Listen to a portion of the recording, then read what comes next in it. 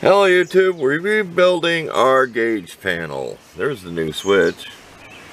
I can get to that toggle switch down there now. I'm going to replace it for lights or whatever. There's also a hole over here.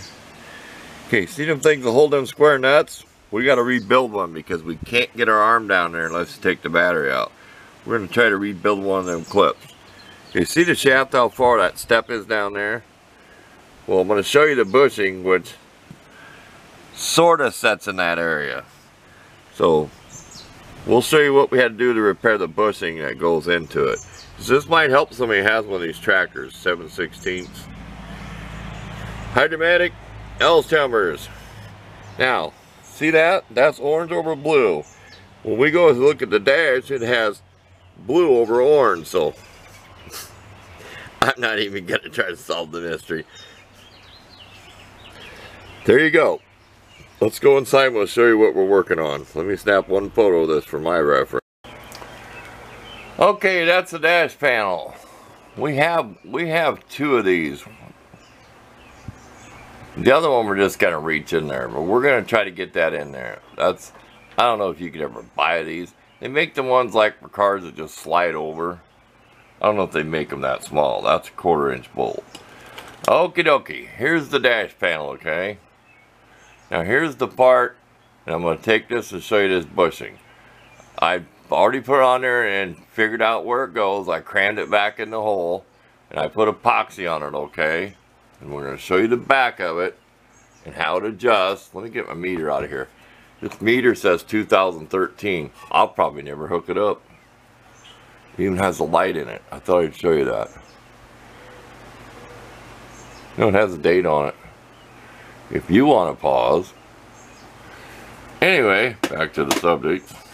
When you turn around, here's your adjustment. Okay, we're going to go try to fit it down on there, okay?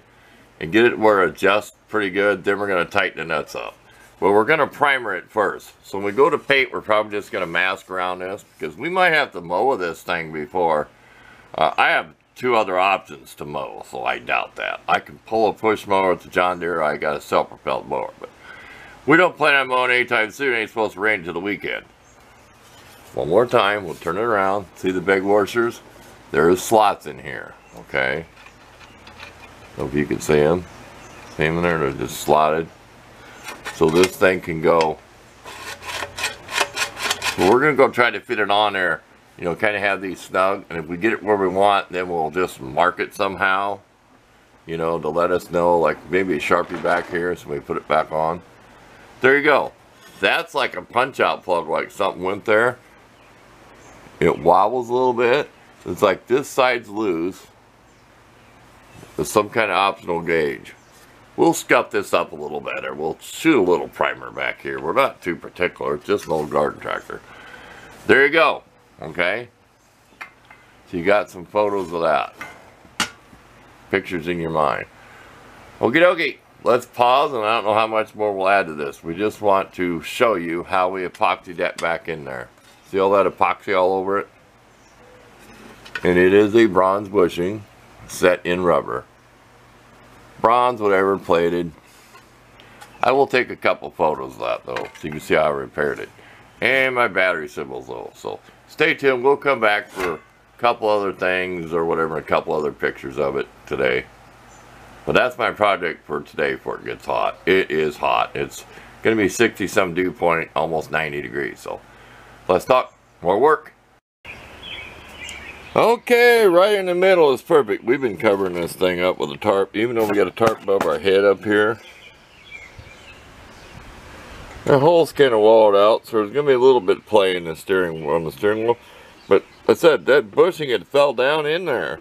So that's how far it could slop. We will put grease on that, of course, so we figured the middle of the slots was perfect. And we got one of them nuts to go in. Had to take a screwdriver and push on the clip. Really hard to get the pop up in there. We'll pause, we'll take this part and show you the clip again. Okay, there's the clips. See that one I can reach in there. Clip. Clip. We'll make sure the bolts go in good. They came out good. There you go. That means we can primer and paint this thing. Like I said, right in the middle is the best. See where the washers are? There we go. That's the end of this video. We'll leave you some pictures. Might just see it primer. We don't have no paint yet, so we're just making little videos on this. Some of you might need some help doing that. See where the epoxy squished up through there? It'll hold. See where that's got a step? I'll show that where it can't fall all the way down. I know it's grungy down in there. We can get this switch out, see? We're going to put a brand new little mini switch in there before we're done. And run the wires out so they go over towards the battery so we don't have to get... Because we can't get our gas tank out where the fitting is. So, there you go. Thanks for watching.